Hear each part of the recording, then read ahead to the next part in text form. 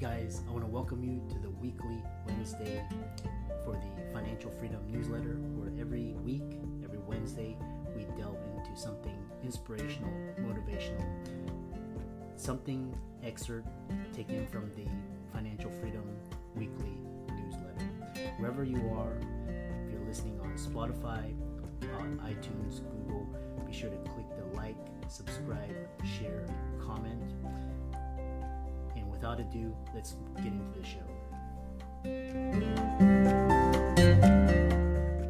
Hey guys, welcome to this week's podcast episode for the Financial Freedom Podcast. And I'm your host, Dr. Christopher Liu. I'm delighted to welcome our guest today, Carolyn. And like I was explaining earlier, I'm always in search of the top 0.1% in terms of mindset, execution, people that are impacting the world, conglomerating it, fostering organic conversations, and delivering it to the audience. We have an audience of diverse backgrounds, and with Carolyn, she's going to talk to us all about, she's a master certified life and leadership coach. And so we're going to talk about work-life balance, how to quit the hustle, controlling your environment, being in control of your destiny. So Carolyn, welcome. Thank you. Thank you, Christopher. Yeah, I really love Podmatch, which is a matching service, because I normally wouldn't be able to connect with experts and leaders such as yourself. And I'm happy to have you. Tell the audience your origin story, how you got started, and what you do. Thank you, Christopher. So my origin story is that I was born and raised in Iran until I was 11 years old, and have that sort of cultural background that informs my work even today, in terms of diversity of thinking and culture and so on. Fast forward as far as professionally, at 16, I opened the first Gianni Versace store in the United States. So I know it's a different industry, but most people know the designer. In 1982 is when I really built the first business that I built from scratch. And I had that for 17 years. And then after that, continued in the same industry, luxury, fashion, and worked for Hermes, Yves Saint Laurent, Bulgari, and finally Gucci. And that was 3 decades in an industry where I thought I was selling items, but really what I was selling was connection, a sense of, learning that people really, what they pay for at the end of the day is a sense of being taken care of being seen, of being heard. I took that into my second career, which again, I built from scratch, which is to be a life and leadership coach. Today, that's much more known. It's almost too known in that everybody seems to call themselves a coach. A decade ago, I was getting the question of like, what do you do? What's a coach? And I will say that one of the things that drew me to wanting to have this conversation with you is because I do work with a number of physicians that want to transition into creating a second career for themselves and are not sure how to do that. They feel very boxed in by, their title and what they've been doing. And I help them see that really what they have been doing is much bigger than even what they think and what they've been told they do, and how to create a prosperous business again in the second half of their lives. And that's what I do.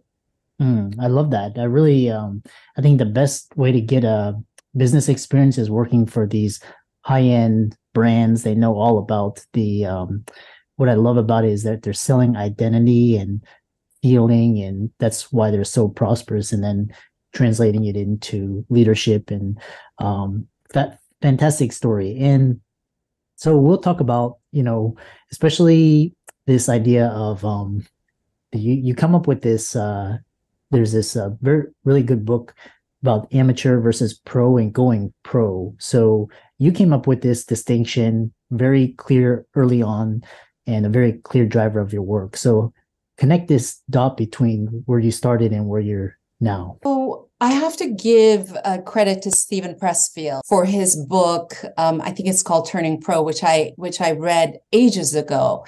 And through the years, it's really nurtured this distinction that I work on with my clients of what it means to really turn pro in life.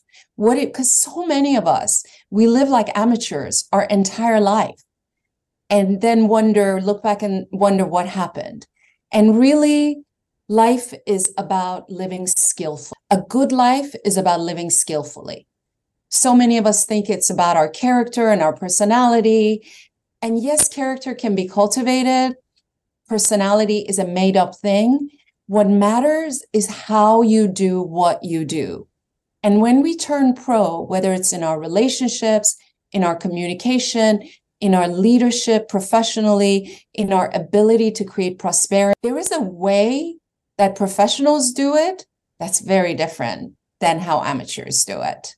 And that's what I'm talking about, that distinction. Yeah, really, really interesting. And, I didn't really turn pro until, 38. I've considered myself a amateur before that. And, it's just fascinating where you, and I love that book, Stephen Pressfield, where it's really like, be the very best at what you do, like as you call it, living skillfully.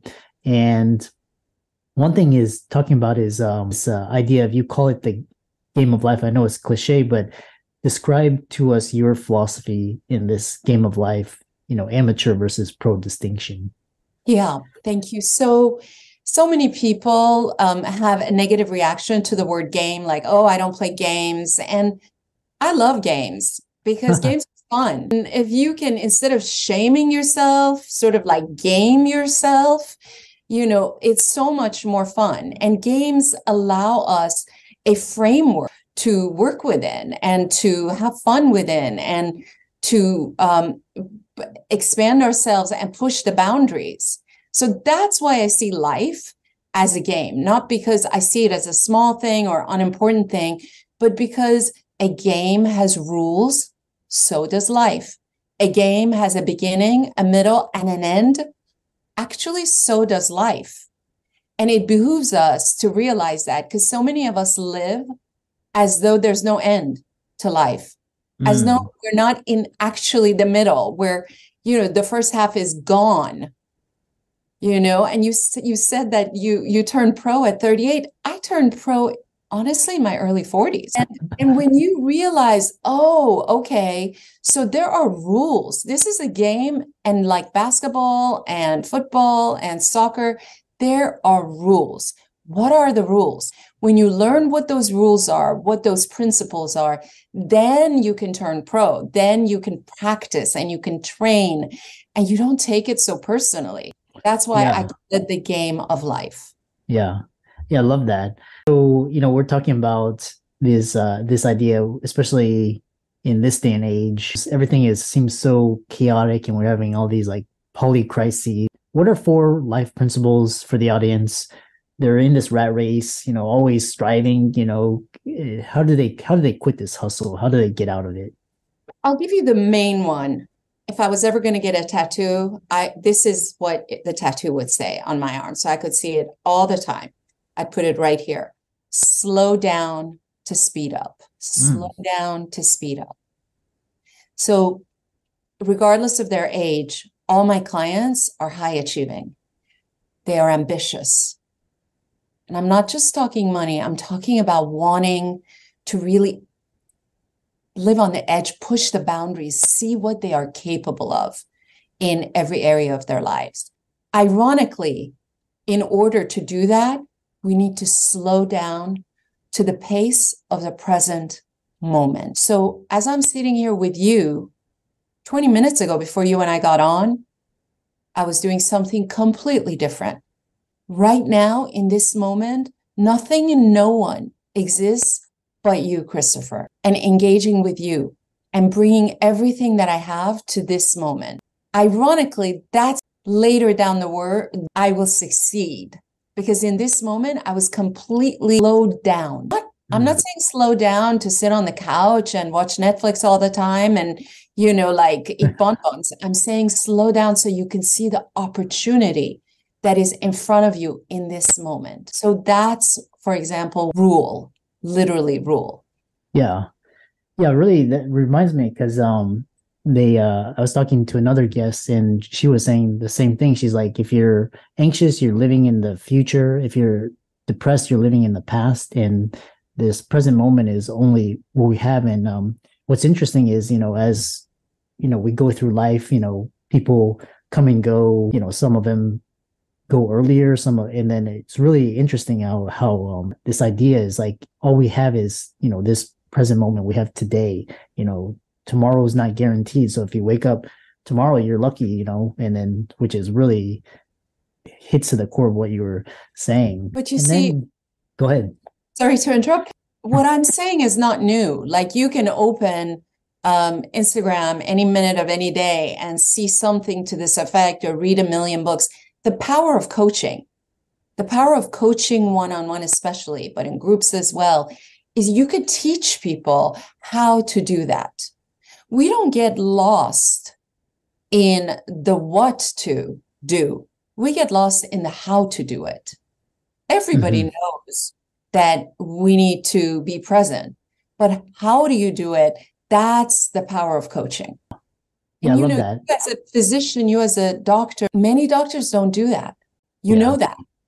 And the ones that are doing well and creating more prosperity for themselves are the ones that have made that shift to holding this sort of exquisite space for their patients, whether it's 5 minutes or 50 minutes. And those are the ones that are excelling in your field. Yeah, I love that. And at its core, physicians are healers, but they're also influencers. They have, a lot of trust, the public trust, and something not to be taken lightly. As I age and I understand more of these, there's a lot of implications for decisions made by doctors, their actions, how they present themselves. You talk about coaching, which you do, and like I said, what's interesting is not only did you, but a lot of physicians are calling themselves coaches as well, which is very interesting. And but some people are like, I don't need coaching. I'm my therapist. But what's the difference between coaching and therapy? There's so many different kinds of therapy now and so many different kind of coaches. And I want you to keep that in mind. But to give you a fairly simple answer, therapy looks at the past. Why did this happen? How did I become who I am today? Coaching looks to the future. We go to the past only to inform our steps towards who you want to become. So therapy really is so important because so many of us we don't know why we do what we do. And therapy is incredibly helpful with that. And it's really important to understand how you got here. But how you got here is not going to get you there. And that's what a coach can help you do. I have a particular cringy reaction to people who put /coach, real estate agent /coach, stylist /coach, doctor /coach. I think that they do a disservice to their actual day job and career when they do that. It confuses people and it diminishes both of those professions, the profession of being a doctor and the profession of being a coach, or rather being a professional coach. All leaders, if they're good leaders, are coaching. So all great doctors are great coaches. All fantastic parents are great coaches. But that's coaching as a verb. To be a professional coach is a thing of its own that needs to be respected and acknowledged. And it is I put it to you that 2 decades from now, everybody will have a coach like they have a doctor, a lawyer, an architect, or a trainer. And it wouldn't be such a thing of like, oh, you have a coach. It's not going to carry this charge to it. Yeah.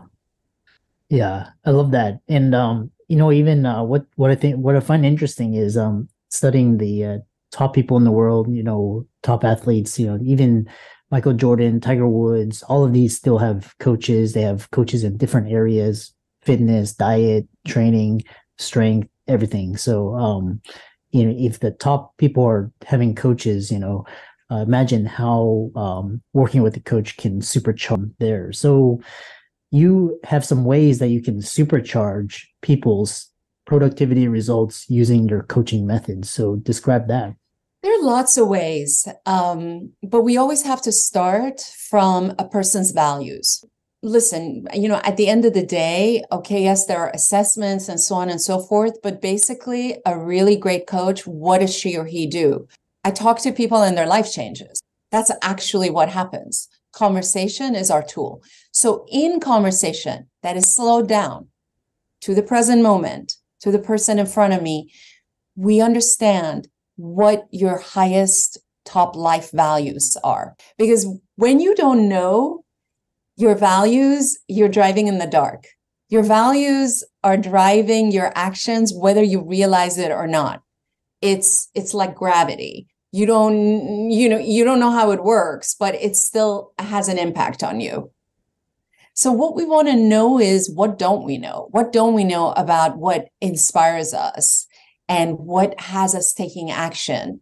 What are the top values? So for me, for example, freedom is a very high value. I can go to a coach and say, hey, help me. My goal is to find a life partner. Great.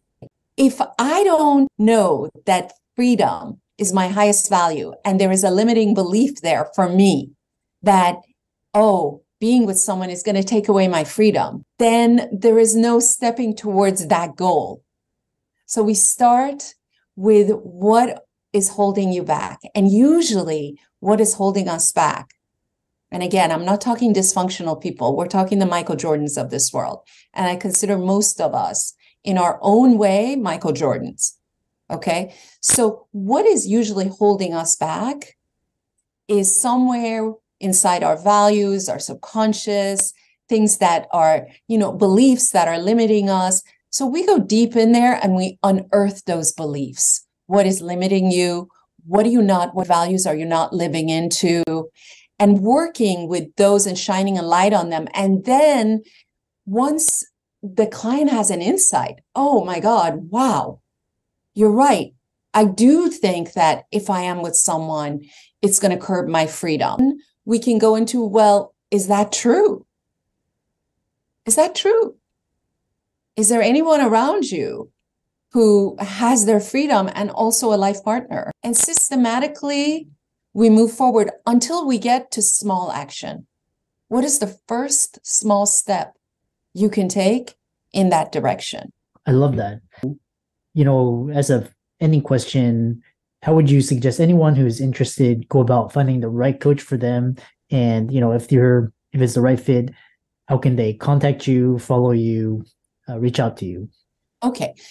Thank you. So following me is easy. I'm on Instagram. I'm on Facebook, Carolyn Mahboubi Coach. I'm on LinkedIn, where a lot of my clients actually, that's my number one platform is LinkedIn. The best way to stay in touch and to learn, because everything I've shared, I put out in blogs on a weekly basis, is to go on my website, Carolyn, to sign up for my journal. And, I don't spam you, but once a week you get something from me that is very personal, and it's all about self-coaching, helping people to self-coach. As far as clients, what I advise is always get an experience of coaching. Don't just go for someone whose price fits in your budget.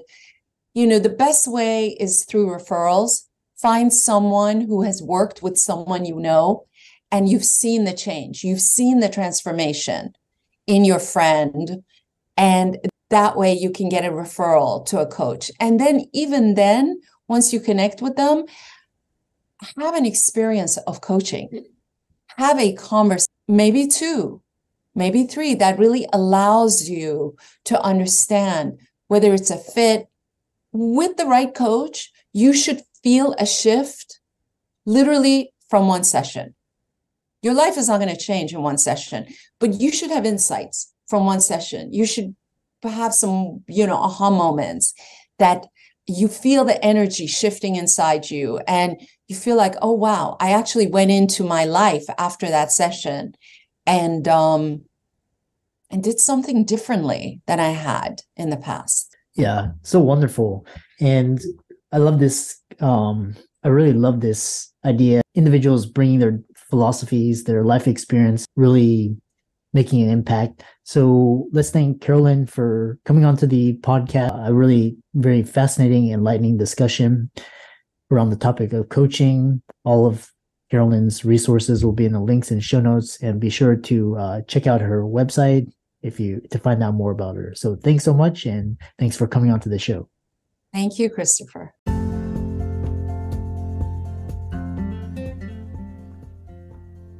I hope you really enjoyed that wonderful, inspirational, motivational piece. Again, wherever you are listening, if you liked it, be sure to like, comment, share, subscribe. We're on everywhere: Spotify, iTunes, Google, Amazon, Audible. And without much ado, be sure to thank this show's sponsors, and we'll see you next week.